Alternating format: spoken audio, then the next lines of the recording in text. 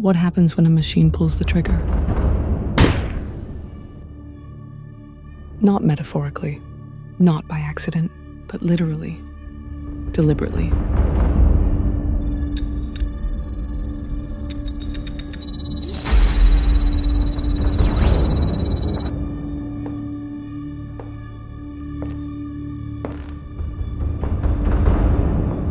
When artificial intelligence takes a life, who stands trial?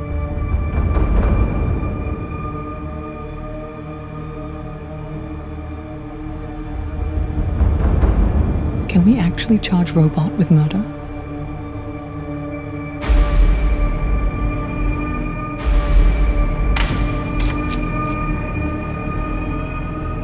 We all know what murder is.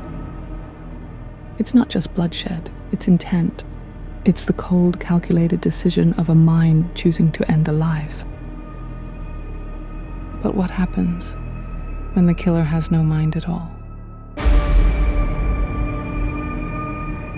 When intelligence is artificial, but the death is real, what happens to the law?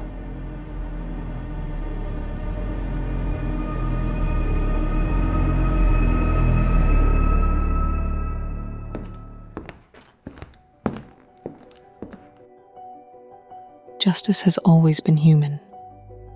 The legal system relies on intent, responsibility, and remorse.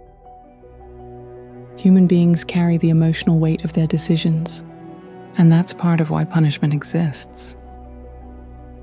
But an AI, no matter how advanced, has no conscience, no soul. It doesn't understand the meaning of life, let alone its loss. It doesn't wrestle with guilt. It doesn't reflect. And yet, if it made the decision to kill, and it made it deliberately, shouldn't there be consequences? Who should be held responsible? The algorithm, the engineer, the institution? Do we simply say no one is? Some argue AI should be given legal identity, treated like corporations, which aren't people but can still be convicted. It builds an ecosystem of responsibility. If AI can be punished, then companies will build more cautiously, knowing their creations carry legal risk. But on the other hand, convicting AI means redefining what it means to be guilty.